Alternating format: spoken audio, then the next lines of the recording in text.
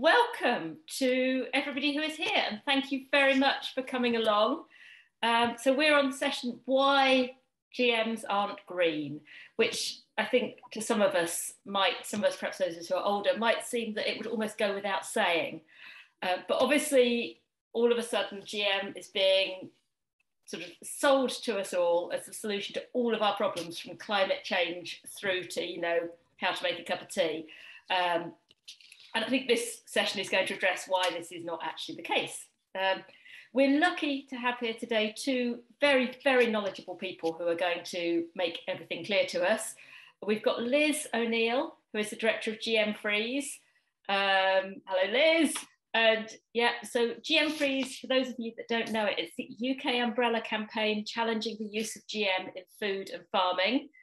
And so the members of GM Freeze go right from all the big NGOs, grassroots campaign groups, lots of scientists, through to sort of farmers and smaller organisations, including Landworks Alliance, I've got you on here today, and us at Real Seeds, which is my other hat. So yeah, Liz's background is in biochemistry, where she says she first came across genetic modification in the lab and was wide-eyed about its potential, and then realised actually what that meant in the real world, and actually how farming and politics and corporate control works, and obviously has now gone over to the side of the angels, as it were. Stephen Jacob is Business Development Manager at Organic Farmers and Growers, who are apparently tells us the biggest certifier of organic land in the UK. And he's worked in food and farming for a very long time, which makes him sound old, but I'm sure you're not, Stephen. But he's for everything from market gardening through to large-scale commercial farming, and now into obviously the organic certification sector. He chairs the Welsh Grain Forum, so is involved on that side as well, and is also co-deputy chair, it tells me here, of the Welsh Organic Forum. Yeah. Right, so what we're going to do is Liz is going to talk to us first. She's going to introduce the problem, as it were, so just set the background for us. We're then going to just move over to Stephen for a little while, who is going to talk through why regulation is important. It's easy for some of us to think we don't like regulation, but why is regulation important? And also talk a bit about what the alternatives are to all these new GMs that are being sold to us. And then we're going to come back after that to Liz, who is going to talk about the political context of everything. I mean, it's quite easy for us, I think, to think we don't need to worry about this in Wales. Our government are very sound. It's not an issue, but I think actually we really do need to stay on the case here. It's really important for us not to just let this slide and think this is a problem for the English. What we're going to do, if all of you, I'm sure, have you discovered by now the chat function, I'll be keeping an eye on that. If you could put any sort of immediate clarifications, technical questions or whatever in the chat as we go along, and we'll pick those up at the end of each section. But if you could keep sort of main questions, discussion points till the end, and we'll have a good session for discussion at the end. And I think that is everything. There's also a raise hand function, which I'll try and keep a hang of, but you could just mention things in the chat. I'm going to pass you across now to Liz.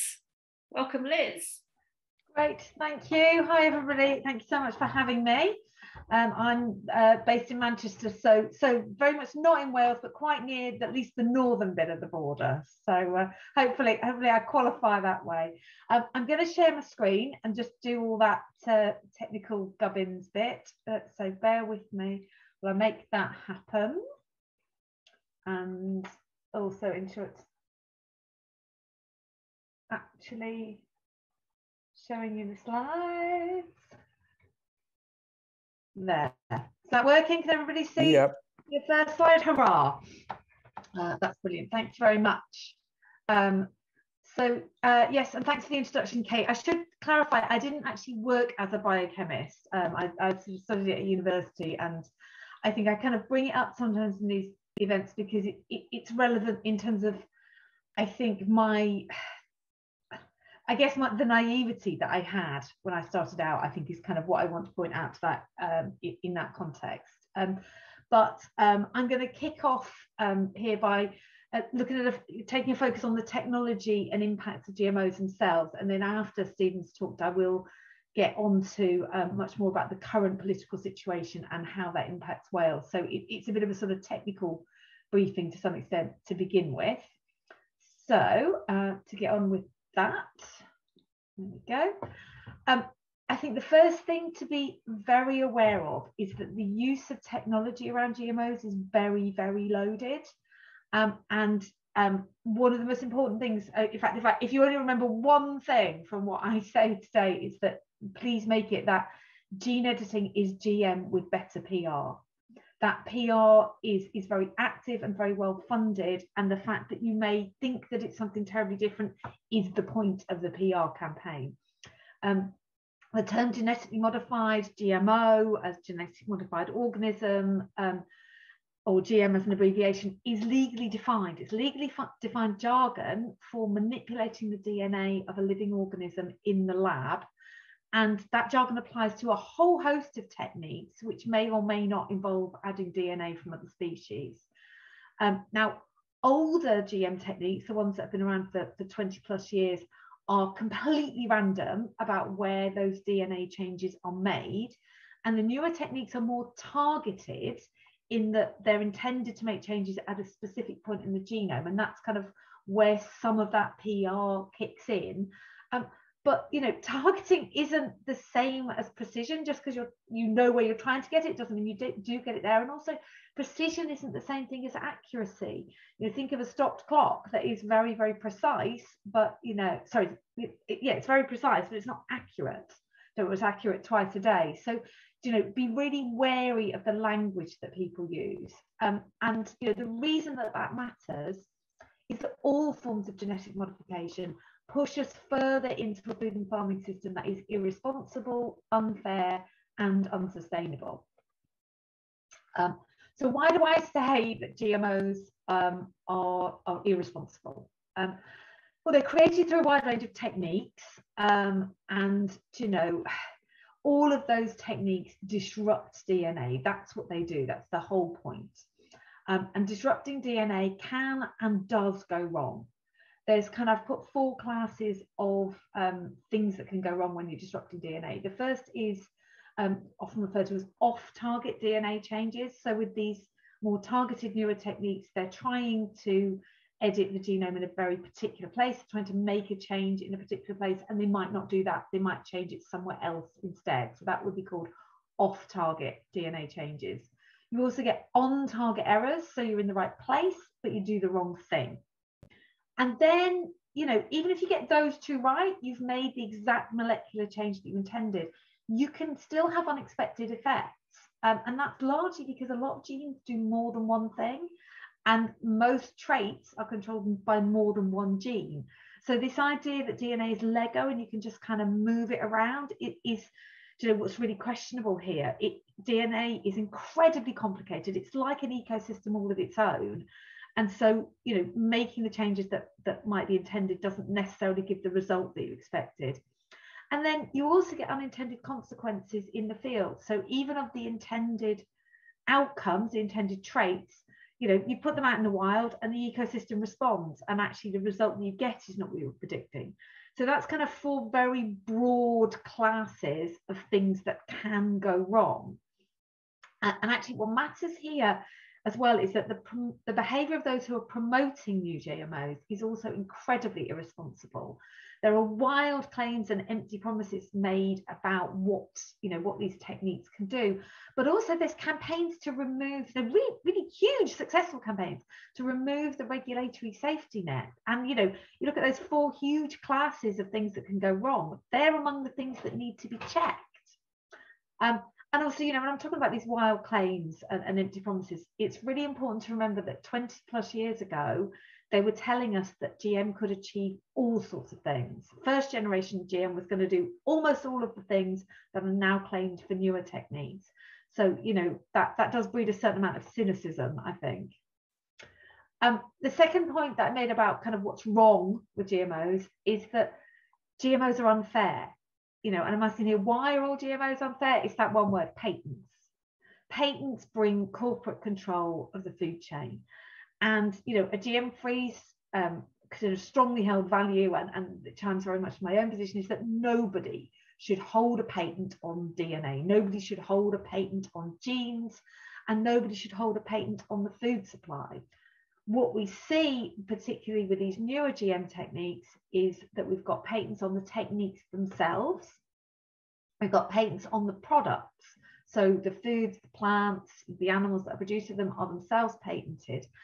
And the vast majority of the gene editing patents that have been published, that have, have been handed out, so I can't remember the term, but when they've been granted, sorry, that's the term, granted, have already been bought up by the big corporate seed controlling organizations. So Corteva, which is come from the merging of Dow, DuPont and Pioneer, already own vast amounts of these patents. And one of the things that they do is that they grant licenses to use their patented products very cheaply or even free at the experimental phase. And then there's a very sharp rise in costs when you actually come to growing the things at scale, to actually cultivating. So it kind of looks as if it's all, these lovely little startups, and it's all very different from older GMO when it's developing. But actually, as soon as they want to bring something to market, it's going to, the power is all going to revert back to the big corporations. So it's very much going in the same direction. And then lastly, why do I say that all GMOs are unsustainable? Really, the whole kind of GM model supports industrial farming. GM thinking is linked to the monoculture model. Why would you develop this kind of like amazing, best super wheat if you didn't think everyone should grow the exact same wheat in a field at the same time? It's just, the approach is very much not where we're all aiming at. And also, you're looking at trait-based solutions to what are systemic problems. You can't fix the food chain one trait at a time. That's not how it works. It's a system, the same as the ecosystem itself. If you look at the examples of what's been successful, what's actually worked at an economic level, at a kind of rollout level for GMOs, we've got weed killer friendly crops. So they might be referred to as Roundup Ready, or various other examples where the crop can withstand repeated spraying with the same weed killers. Or you get insect killing crops. So they're often referred to as BT crops, which is an abbreviation of a very, very long word for a bacterial toxin that kills insects. Now, those ones really get me because they are presented as reducing the amount of insecticide sprayed. Well, yeah, you don't have to spray it if it's in the crop. It's still killing insects. It's still killing non-target species, and the target insects, the pests, are still going to actually evolve in response. So you've got all the same problems as spraying the stuff. And then going back to these kind of newer techniques, and what I was referring to earlier is these empty promises. We hear an awful lot about the hypothetical potential for new techniques to do amazing, wonderful things. But there are 2 gene edited crops in the ground growing at scale, both authorized in the States. One is called Cibus. It's a weed killer friendly oilseed rape. So it's exactly the same model as the older GMOs that are often referred to as transgenic. The second one is Calixed, which is a soybean that has been developed for repeat frying in the fast food industry. So soya for McDonald's and, a weed killer friendly oilseed rape. That to me is not, that's not sustainable. It's not responsible. It's not where we want to go with our food. And, that's why we shouldn't even be looking at these things. But we'll get into more of the politics later. I'm going to stop sharing there. And hello again. I can't see you when I'm sharing, so I feel like I need to wave hello again when I come back. But I don't know if there were any queries for clarification or any questions there, or should we hand on to Stephen and then come back to chat at the end? I can't see anything in the chat, so I think we're good to pass on to you, Stephen.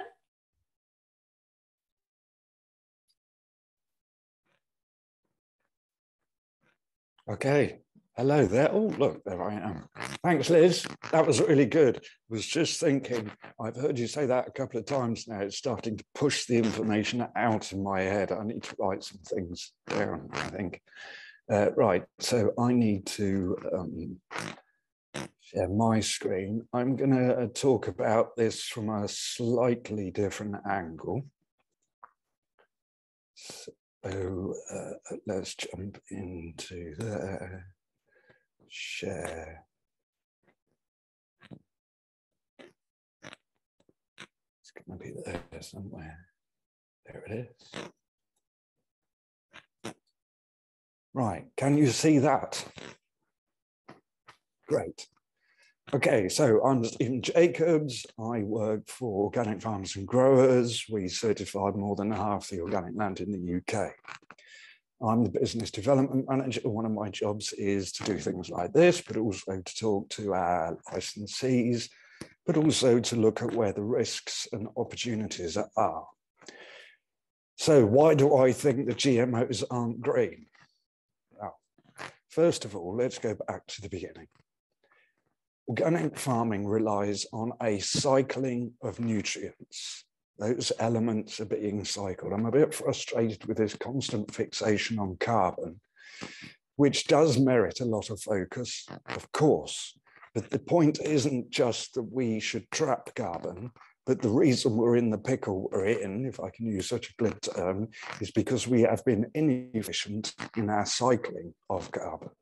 Whereas in an organic system, the health of the soil, of the plant, of the animal, and of the people are one and indivisible. That's key, really key point. While we're doing good work with that field of clover that you saw in the last image, we also operate within a very strong regulatory framework. The production and sale of organic products in the United Kingdom is governed by law, and the governing body in this case is the Department for Environment, Food and Rural Affairs, DEFRA. This provides certain restrictions, but it also gives us access to a market, and that market is growing. And in fact, it's growing beyond the general market, with sales improving even during COVID. The value of the market at the moment is just less than £3 billion. Globally, it's around $100 billion, which somebody told me apparently is not as niche as you'd think, because it's about the size of the world's entertainment industry. Going on to breeding.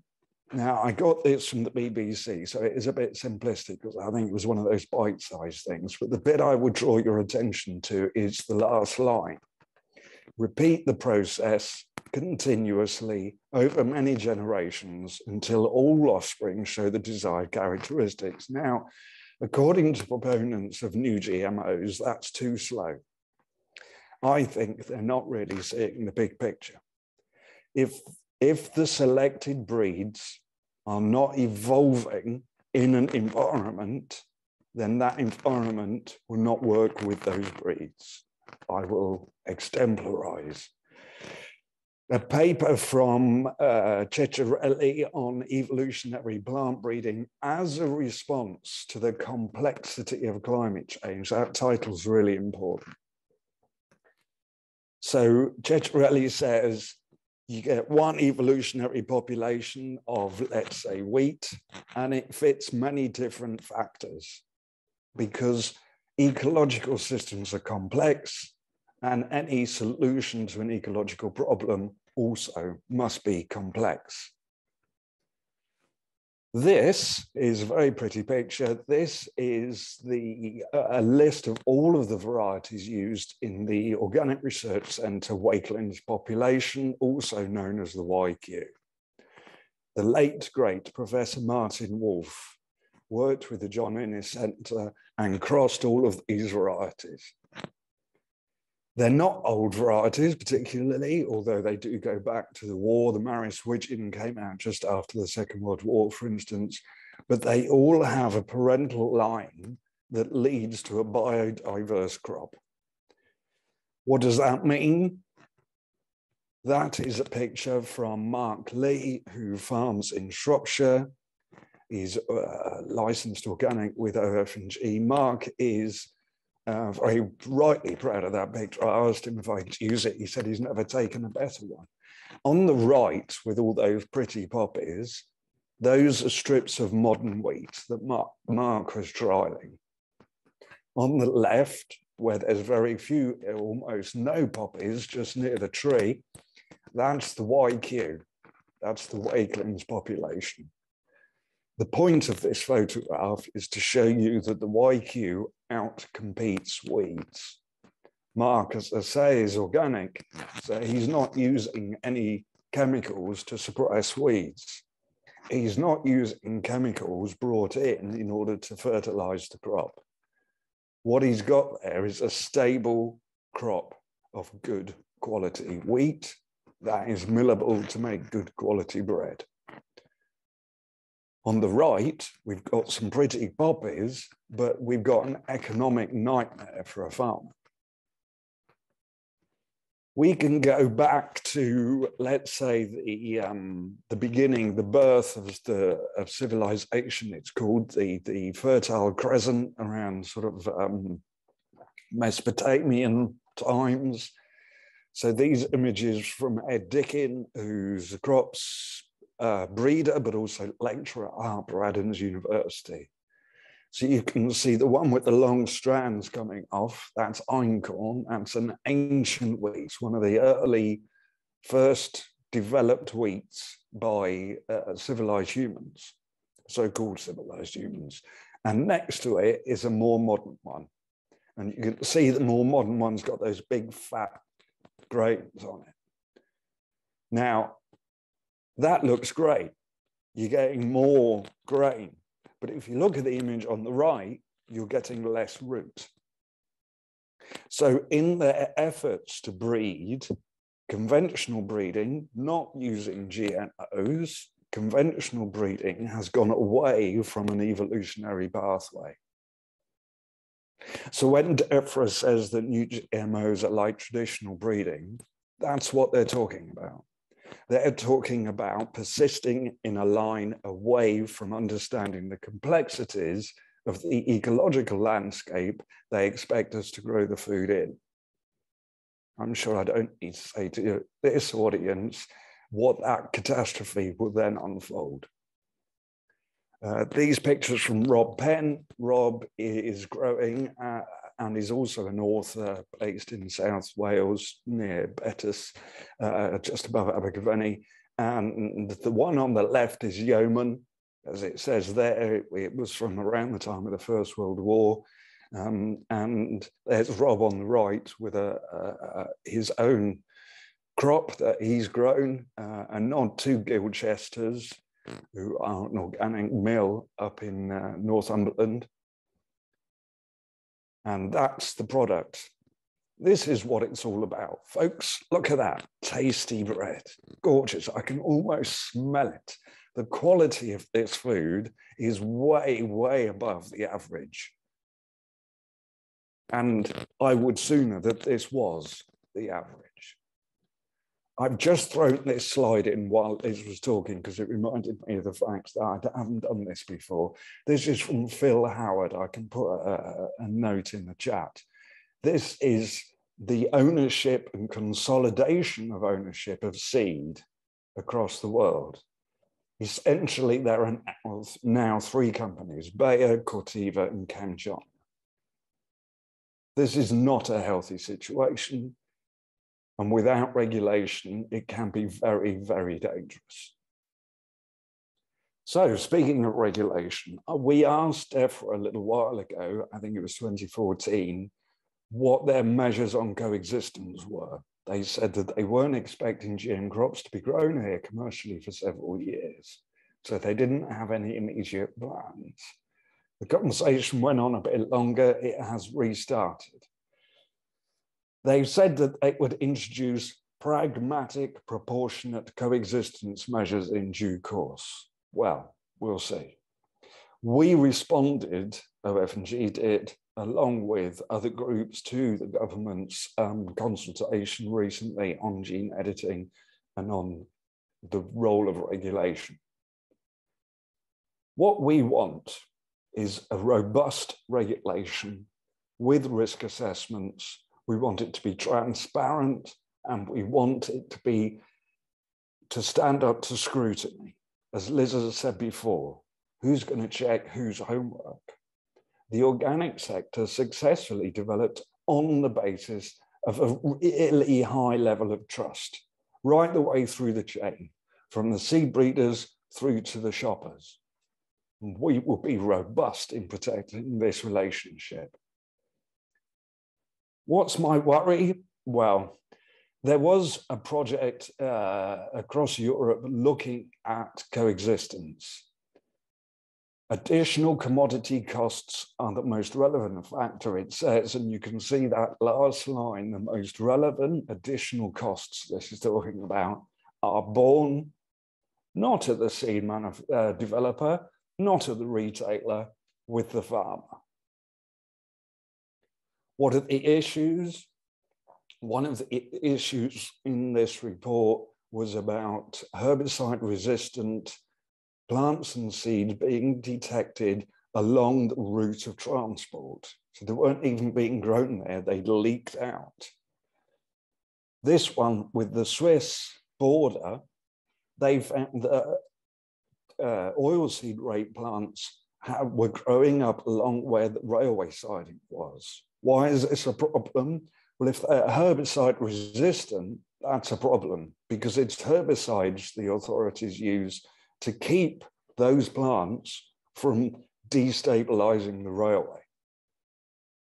That's just one instance, I could go on, we don't have time, of why we need to be careful. Here's another, just the last slide really. We need to have regulatory oversight because we cannot always just trust that people are selling what they say they're selling, that they're not doing what they say they're doing. I looked into the history of the horse meat scandal, and it turned out that it was only picked up, or at least it was initially picked up, because of sloppy storage. Otherwise, it would have gone on a lot longer. So that's the end of my little talk for now. Thank you very much. Thank you very much, Stephen. So yeah, there's some nice comments coming up in the chat, but I think we'll come back to those at the end. So unless there's any sort of immediate clarification, then I'm going to pass back to Liz. We can do that.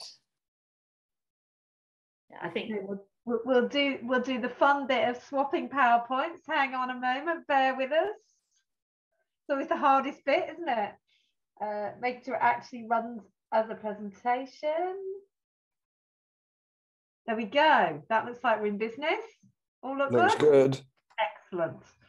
Right, so yes, you're back to me for a few words on current regulation, political context, the immediate threats on GM regulation and why that all matters in Wales. And I will close with some thoughts on how you can all help.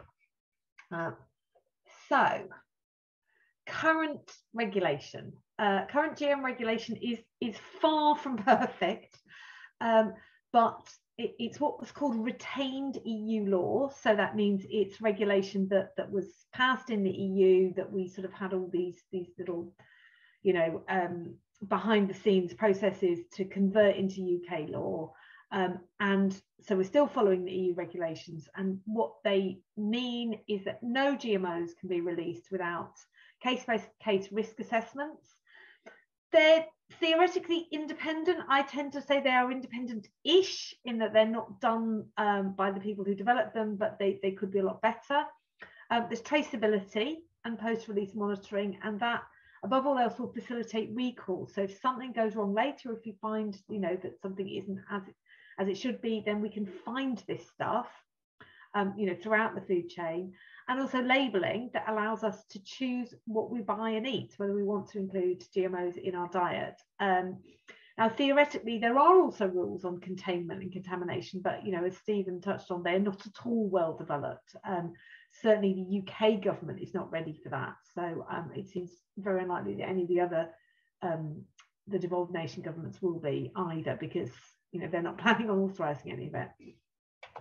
So, I think it's important to consider a bit of general political context. And I think the overriding point here is that there is an ideological push to reduce public protections across the board. This isn't just about GM, but on Boris Johnson's first day as Prime Minister, him having, I don't think, ever spoken about GM publicly before, he announced that he plans to liberate the UK's extraordinary bioscience sector from anti-genetic modification rules, which was a bit of a surprise and doesn't kind of really make a lot of sense. Also, on the left of that slide, you've got the cover of a report known as a report from the Task Force on Innovation, Growth and Regulatory Reform. And this is a big project that was led by Ian Duncan Smith. Make of that what you will, and make of the design of the cover what you will about the context of all this. It's sometimes referred to as the Tigger report. And in that, one of their key recommendations is that the UK government should actively support research into and commercial adoption by UK farmers and growers of gene edited crops. So they're making an overt political statement that they want more research and they want more adoption. All of this, both Boris Johnson and the Tigger report, are about creating a Brexit win. This is about the idea that Brexit has freed the UK up to, do something different on GM. And the incredibly important point that is very deliberately, not pulled to the fore in all of this is that GM is already legal. You just have to go through a process to get stuff authorised. It's not banned. Even in Wales, the actual process is not banned. Certain crops have been banned. So what this is about is removing safeguards and having, a complete free rein. I've got a little map there, also on the side, just really to depict devolution. I'll come back to that in more detail, specifically looking at Wales, but Scotland, Wales and Northern Ireland all have very different policy approaches to GM to the Westminster government. So that's just important to bear in mind. So what are the immediate threats? Why are Stephen and I doing the rounds of these conferences? Apologies to anyone who's seen all these slides before at some of the others, but why are we putting so much effort into this right now? On the 29th of September, George Eustice, the Environment Secretary, announced plans to remove some GM field trials from the scope of public protections. Now, that will mean that they don't require any particular consent. They just have to inform DEFRA that they're doing it. There won't be an independent risk assessment. There won't be any monitoring or requirement for containment of those field trials. And I don't know yet, but what I fear is that there may be no restrictions or fewer restrictions on the size of what counts as a field trial. What counts at the moment is relatively small. And I think if they're not requiring consent, it's going to be very difficult for any even if there is theoretically a restriction, it'll be very hard to actually enforce it if there's no requirement for consent. So that change is going to apply to plants that were produced by genetic technologies where the resulting genetic changes could have been developed using traditional breeding methods. Now, if that sounds like something that you can't get your head around, you're right. It's absolute nonsense. It has no scientific basis whatsoever. The Roslin Institute, who are the people behind Dolly the sheep, and they're also very engaged in the development of gene editing techniques in farmed animals, described that very definition as exceptionally challenging. And the Royal Society, who were quoted as being all for, the removal of these regulatory safeguards, described again that definition as problematic. And those comments were made as part of DEFRA's consultation this year, which Stephen mentioned, and I'm sure that lots of you engaged with. We have had great take up on that. That consultation result was actually released, I think, 9 hours after the embargo lifted on Eustace's announcement about the new plans. And it's easy to see why he held back, because 88% of individuals and 64% of businesses that engaged in that consultation said that they opposed all plans to remove GM safeguards from new gene editing GM techniques. So the consultation told them not to do the thing, and of course, they're doing the thing. They're starting with the field trials, but they've been very, very clear that that is just the start, that they will roll it out to cultivation as soon as they can manage to do so. That first change is going to happen in a very quiet way with what's called a statutory instrument, which is going to make it much more difficult for us to try and stop it. It is relatively small in the impact that it's going to have, but it's going to set a precedent in law. It's going to put that completely meaningless definition into a legal regulation, and that's very, very worrying. They're also testing what they can get away with. So even though it's going to be very hard to stop it, we need to make a lot of noise around what they're planning to do. Now, all of what I've just said there only applies in England, sort of. So why does it matter? Why have I come to a Welsh conference to talk about this? Yes, those changes only apply in England because agriculture is a devolved competency. Scotland, Wales and Northern Ireland all have much more GM sceptical policies than the UK government in Westminster. But, you know, the Welsh government's resolve on this is actually untested. And the EU is slowly moving in a similar direction. So if their priority is about, you know, retaining alignment with the EU, then we might lose some of that strength. They're saying useful things and they are very much an ally at the moment. But, you know, I don't know where their line is, and I don't think we will know until we reach it. The other thing, as you know, the really obvious thing is, you look at this sign, you know, the Welcome to Wales sign. I'm sorry, I don't actually know where that is. I just found it online. But, you know, it's between two fields. Seed and pollen don't respect national boundaries.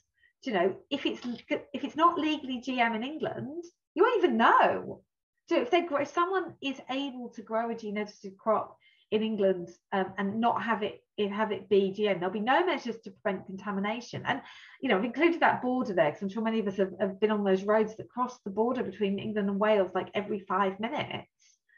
There's just not going to be a way of stopping this if England classes it as non-GM, because none of those measures will be in place. More broadly, most of the food chain operates on a UK or a GB basis, at least, rather than separately England and Wales. And even where things can operate separately, the Internal Markets Act, which is a piece of legislation that went through about a year ago, will prevent Wales putting up any barriers to the sale of English products. So if a food with a GMO in it is allowed to be sold in England, it can be not allowed to be produced in Wales, not allowed to be grown in Wales, but you can't in Wales stop people selling the English product. You can't put a barrier up. So that's a really problematic piece of context.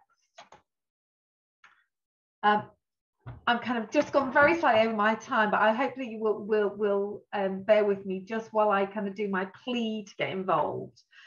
It really is time to be active on this again. I know a lot of people on the call were probably engaged 20 years ago, 10 years ago even, and things have gone a little quieter on GM, but they have to be noisy now. You know, the real food and farming movement is creating and promoting the alternative food system that we all need. But if that movement doesn't get behind fighting what we're against, fighting this GMO threat, we're going to really struggle. It is coming. There's a tiny, tiny number of campaigners working on it, which is why it's always me, you know, doing lots of these conferences recently. We can't win this on our own, and we need you behind us. The 3 things that I want you to do, the first is a don't. So, you know, don't believe the hype. Don't repeat it. If you want to remember one thing from what's said today, gene editing is GM with better PR. Make that clear in every time you talk about it. Sign up for GM Freeze emails. That's because a lot of this political stuff moves terribly quickly. So if we can email you and ask you to write to your MP or, you know, other elected representatives, then, you know, you can do that with what's happening in the moment. And also share this, share in your networks. I can come and do this talk at another event. I can provide briefings, I can provide advice. I want to work with you, but, you know, you need to reach out and talk to us. There. And I will put lots of links in the chat. So I'll stop sharing there and hand back to Kate. Brilliant. Thank you so much, Liz and Stephen. I mean, yes, it's one of these things where it's almost very depressing that we're back here again, because it felt like we'd won a battle and now it's just come straight back again. And I think that's a reflection of the strength and the power of these corporations, is that they will just come back and back and back, and we have to not let them get away with it. Essentially, we have to keep taking action. What I'm going to do now, I'm just going to go through, there's been some great points and questions in the chat, so I'm going to go through those. An excellent point. I'm just scrolling back, apologies for this. Really good point being made that, you know, this point that we mustn't forget that there are really great alternatives. We don't need this sort of corporate, useless seed that is just sold to make money and won't help any of us. Good point that traditional varieties are genetically diverse, meaning they can adapt to changing environmental factors, which is particularly important for small traditional growers who keep their own seed. And that's Sharon who's saying that. There is, just to come in on that, there is a strong point that needs to be made as well, that, and this is something that Kate and Real Seeds have done really well, is it's not just that it's not okay to just go for older varieties or open source varieties. You've got to look after making sure that they germinate like you say they will, that they're not passing on disease, etc. And so there's still there's a need for us not to be too 1960s about all of this. You know, let's just, you know, throw out the baby with the bathwater, to use an old phrase. But we need to have a robust seed regulatory framework, but we also need really strong seed breeding. Yeah, and that's an issue that we're struggling with.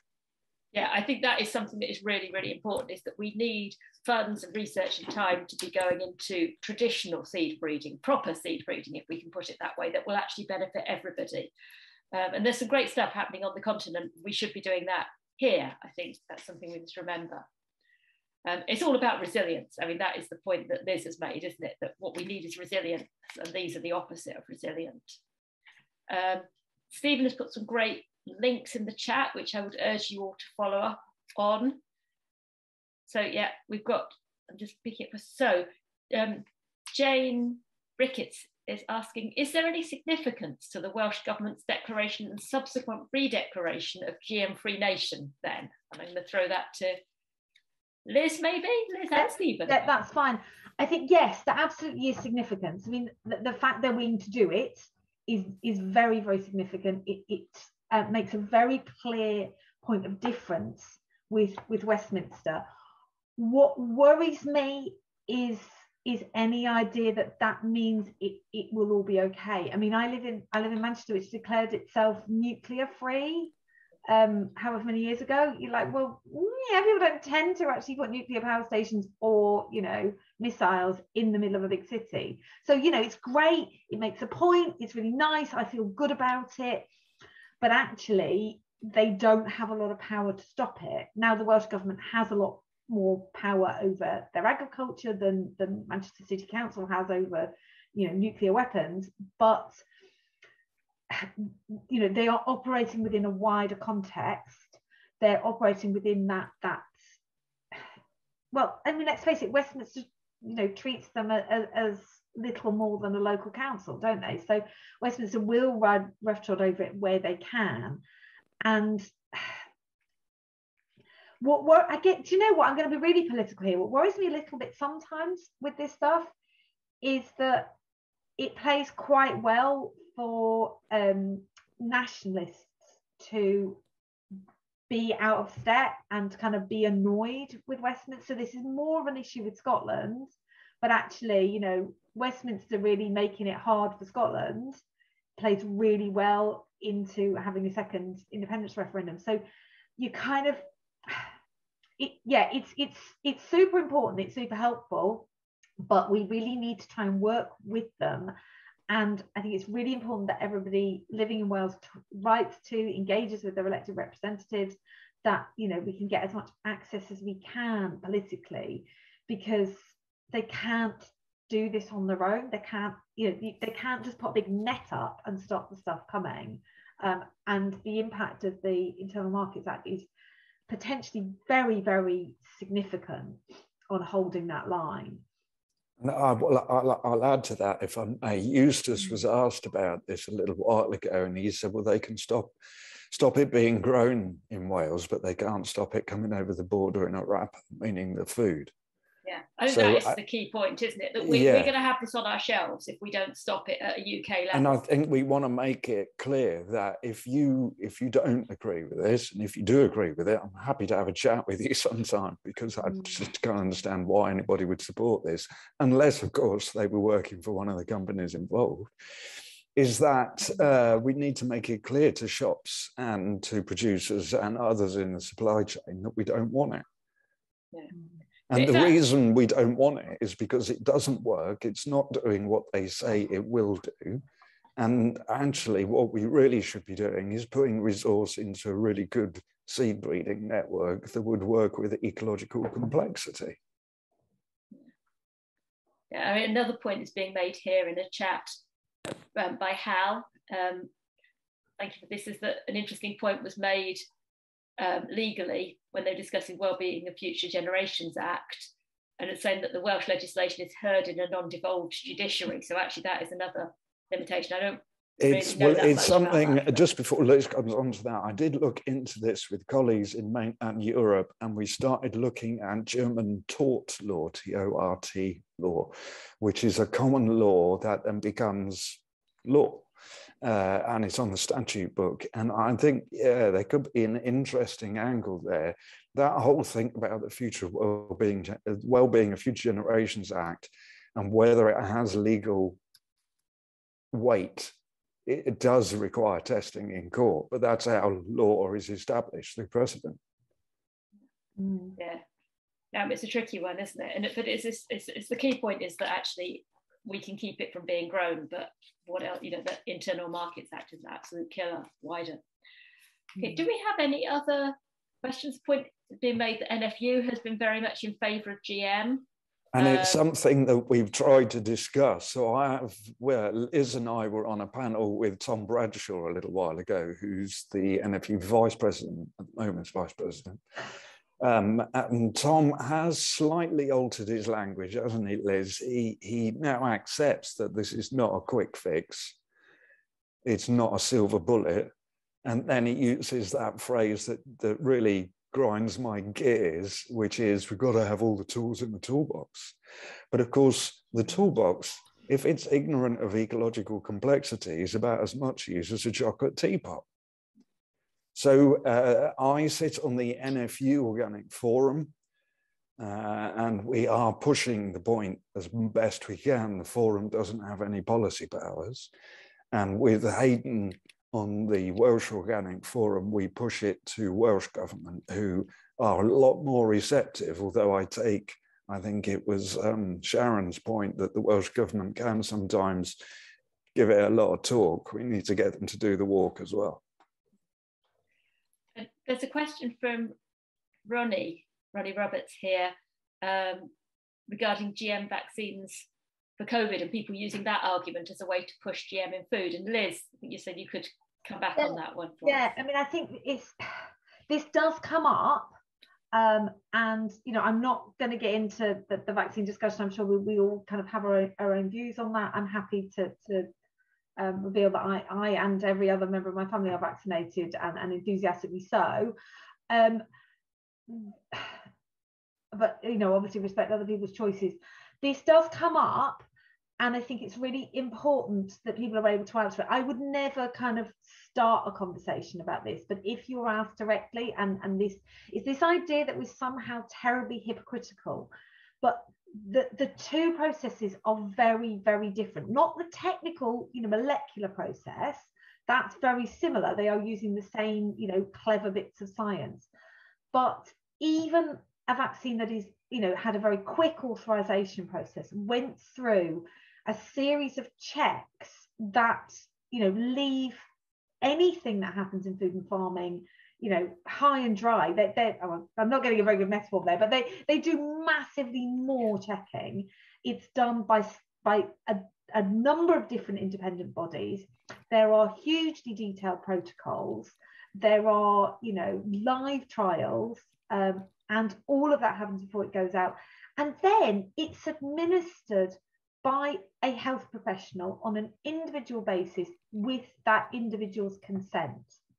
Whereas what happens with, GM agriculture, particularly with crops, is it goes in a field, the pollen, the seed is just there all over the place. And, anyone who like me lives in a city but has hay fever can tell you pollen travels a long way.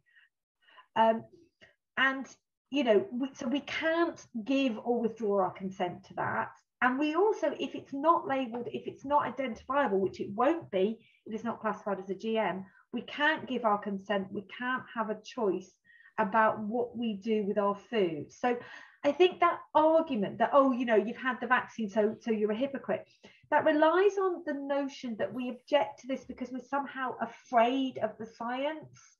There may be people who have an ideological concern about any manipulation of DNA, and they may choose not to have a vaccine, but they can make that choice. Actually, the body of what's wrong with GM in food and farming is much more, it's dominated, I would say, much more by how it's used, who owns it, how it's applied, and this massive factor that it is not being properly checked, that they want to check their own homework. Why would you not want somebody checking that the really complicated science thing you've done has gone right? That's just mind-boggling. So yeah, sorry, I get a bit passionate about that one. No, I agree. I completely agree. And this is the thing, is that we've said, but regulatory frameworks aren't always bad. We're trying to lift the burden from licensees. Some of them might be here and might want to disagree with me on that. But when you're an organic farmer, you're not just having to do the job of the farming. You've got to keep all your records ready for, you get inspected every year. Last year we had to do it virtually, and now we're playing a game of catch up on a risk-based thing in order to, but you're still inspected. We know all the people. We get tens of thousands of phone calls in this office every year. Our certification team, I'm pointing, they're actually not in there. They were yesterday. They're back home working virtually. Our certification team know their farmers. So they pay, it starts at about 350 quid a year, goes up to about 1,800 quid if you're on a really big farm. I can't remember the acreage, but there's a cap. Out of that, we pay an inspector and we pay a certification staff and we run the office. That's it. There's no money going to, I don't have a big car. I just about have a car. It's on a lease contract. That works. It's been working for decades. What's the problem? The other side of this is that they say. DEFRA have said, and I think it's scandalous that they said it in the consultation preamble, they listed all their potential positives and nothing else. None of the language said, but these potentials may not happen. None of the language talked about where the pitfalls are, and one of those pitfalls, which we've already discussed, when you do these things with CRISPR, you have to patent it. CRISPR itself is a patented tool. And those patents, or I've done a CRISPR version of whatever it is, those are being bought up. I've put in the chat mapping CRISPR. Those are being bought up, guess who? It's the same big companies, Corteva, Bayer. These companies are not doing this for any other reason than profit motive.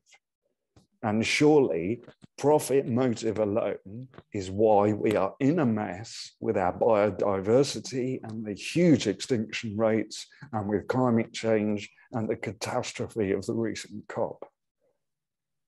If we don't answer the question properly, we get criticized. If we answer the question properly, we spend a long time talking about all of this stuff, when really I would sooner be talking about having a proper UK-wide crop breeding program that is at least partly public funded. We've lost all of our crop breeding stations except for IBAs at Aberystwyth. It's appalling. I think something that shows how strongly this is about, making money for the big corporations is that if you talk about regulation, obviously as someone who's working in the seed industry, I can tell you that since Brexit, plant health regulation has actually increased. And the amount of checks that have to happen on importing seed has increased dramatically, which I think is largely a good thing. I actually, like you're saying, Stephen, there is a lot of strength actually in appropriate regulation, and we can see from things like Ash Dieback having come in that actually this is useful, but it's not even a philosophical point for the government in terms of deregulation, because they're very happy to have deregulation when it doesn't benefit, when it's not relevant. This is all about corporate lobbying and money making, essentially. Just having a quick look through here into the chat. Eviona saying we need Natural Resources Wales to show some commitment with this and to engage with Welsh Government. If there's any points. Yeah, well, don't hold your breath. There's obviously we did actually have people from NRW at this conference last year. I think it was last year. And yeah, I suppose one of the problems there is that these sort of quangos or whatever they are don't really have any teeth or any resources to speak of. And one of the problems that we've got is that all the money is being leached out of the food system through ridiculously high land prices, a lack of ability for access for new entrants, etc. And those with a lot of money are then offshoring that resource and they're not investing back in. So yeah, no, Eviena's right. We should see that. But I don't think we will. So, any other questions from the floor, the virtual floor, as it were? Just while you all have a think and perhaps type things in the chat, I'd like to give a quick plug, if I could, as chair, for a couple of things. So with the Landworks Alliance, we've got some in-person events coming up, which is sort of linked to the Landworks Alliance AGM. There's one in Cardiff and one in North Wales. I'm just going to pop a link in the chat for those. But certainly at the Cardiff one, we're going to be talking in one of the workshops about GM and about, what we can do in Wales and what sort of actions we should be taking. And I would urge all of you, hopefully this would, oh no, I've just sent that to Liz, it's a direct message, my apologies. I'm going to put this in the chat. Sorry, I'm just going silent here. But yes. Lovely bit of multitasking going on there. I know, I'm failing here. The computer says no, doesn't it? But anyway, I will try and send this all on to you. But the other thing I would urge you all to do is, if you can, pass on your email addresses. Anyone who would like to be kept in touch with all of this, pop your email address in the chat, or definitely, as Liz said, if you can sign up to the GM Freeze information, that will, then we can all keep in touch with you. And when we can start taking action, start doing things, then, why is my chat not working? Sorry. Let's do this. While you're doing that, Jane Ricketts has just reminded me that we have a Padlet thing, which I'm putting in the link. And brilliant. Out of it, I will put some of the links that Liz and I put on here on that Padlet. Yes, I'm not attempting to do that while we're here, because my computer doesn't like doing Zoom and a browser at the same time. Bad things happen. Yes, and Jane's saying, how do we get more coverage? I mean, this is the question. I think the other thing that I would like to say, and again, if you can come along to the Cardiff event, particularly anyone who's a member of the Landworks Alliance, but actually it's open in general. I think Gerald, who I'm surprised he's not here actually, which is, I think he was hoping to come, but obviously other things happened. I think there's going to be some hope to get GM Free Cymru, the organisation, up and running again, because it seems like we do need to start taking action. But yes, how do we get this coverage? Liz and Stephen, do we have any sort of thoughts on that? Liz? Yeah, I mean, I certainly have. And, when big things happen, we get a bit. I actually got a slot on the BBC News. It used to be called News 24. I think it's just called BBC News TV channel now, isn't it? I'm probably showing my age there. And so, when big things happen, there's a little flurry. But the media is absolutely kind of biased against small single issue campaigning organizations. Now, you know, I've used the word bias, they might just say, you know, they might put it another way, but that is not what they want to have out there. And most media outlets follow the same kind of tone. There is not a lot of appetite for getting sector specialists from the campaigning point of view to get out there. So, you know, we kind of, it's a funny thing running a single issue organization, because people outside of our world quite often think that I'm just some kind of mad obsessive, and that because the job that I do is running a single issue campaign, I think that's the one and only and most important thing in the whole world. And, you know, that's not how it is. It's an organizational convenience that we have member organizations who chip some money in, and that helps us run an organization and dedicate vast amounts of time to keeping up with the fine details. Where that falls down is when there is some media interest and big organizations won't talk about it. So one of the limiting factors with the media, and exactly the same goes for government, probably even more so, maybe a bit less with the Welsh Government. I actually have a couple of people who email me, which is very nice. And it's much friendlier than the emails I have with DEFRA. But that same kind of sense that there's something a little bit off about single issue campaigns, that they're just kind of going to be really extreme, and they're just we've even been called a vested interest. I mean, believe me, I don't make a lot of money out of this, you know. So one of the things I think that everyone can do, which is quite a kind of long-winded way around, but please raise this issue with the big organizations that get the media coverage. Now, I don't know, like, not very many people have got their organization on here, and I suspect we're largely, you know, from very small organizations. But, you know, if you're personally a member of the National Trust, the WI, oh, I so want the WI again. They've been really active on GM way back. But, you know, put it about, raise your concerns in big organizations. If you're a donor to really big charities, make sure that you mention it in your communications with them. They need to know that actually their constituency wants them to take this on board. So, you know, I think, yeah, that's what I would say is one of my hows. It's not the only how. We're also doing lots of work on framing and communications. Are going to be publishing some messaging guide details very, very soon. One of those big things is that phrase I've been using all well, the bit of morning and the bit of afternoon that we're having all of the session, is that, you know, gene editing is GM with better PR, but there'll be sort of some more stuff like that everyone can use. But we have to get it up the agenda of more generalist organizations, because there's only so much that a specialist can ever do. Actually, can I just put a point in there, which is saying that I think all of us as farmers can talk about GM.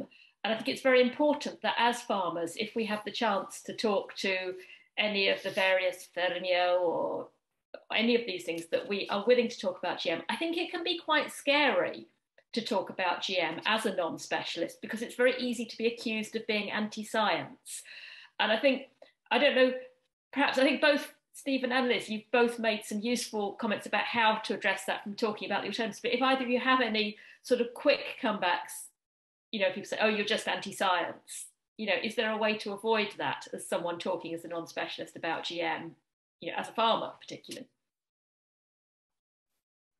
I mean, I would certainly say that, you know, wanting things to be regulated is not anti-science. Wanting proper protections is not remotely anti-science or even anti-technology. It's actually about, you know, regulation can be enabling, because if you have somebody checking that it's only going to do all these wonderful things, then it would have, you know, then it would, sorry, a slightly different approach on that. Like, you know, one of the ways of framing regulation is, if these techniques are so amazing, they'll sail through it. They'll sail through the text.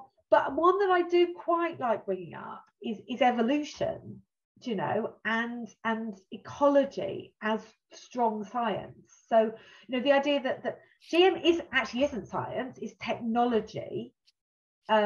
So that it's not very scientific to ignore evolution and to ignore ecology. So that is maybe another way to kind of sidestep it. You know, farmers are great scientists. They might use slightly different language, but they're actually doing, you know, real science, which is where you have a hypothesis, you know, you put it in the ground, you see what happens and you learn from it. That's real science. I think there's a lot of cognitive dissonance, I think is the phrase, where you believe something but you do something else that you know is contrary to it, where farmers will say things like, well, the fertilizer price has gone up, or the markets are depressed or whatever, but then not change what they're doing. And I think the shorter we can get supply chains and the more we can look each other in the eye, the better. I think one of the issues is that the news media prefer very simple messaging in order to attract an audience, which is why bad news sells, because it's easy to say house on fire rather than people have built a really nice house. So it's where we can sell those stories, or sell them, I mean, in sort of paint a picture of where we are building good food systems together. To do that, we can subvert the status quo. Andrew Whitley was on the food programme a little while ago. Andrew is the founder of Scotland the Bread, which is one of the greatest names for a group I've ever heard of. Andrew is, I'm sure most people would agree, the godfather of sourdough in the UK. Andrew was baking sourdough commercially in the early 1970s, so he is about 400 years old now. Anyway, he developed a thing called Flour to the People, flour spelled F-L-O-U-R. Last night, they were awarded the Food Programme's Award for Producer or something, whatever it was, innovative producer. That project was getting organic whole grains, grown, milled, baked, to people who otherwise wouldn't be able to access them, whether it was through affordability or through just access to those trade routes. And guess what? It worked. And loads of people ate really well, and more people want to get involved, and it's building and building and building. So let's tell those good news stories as much as we possibly can.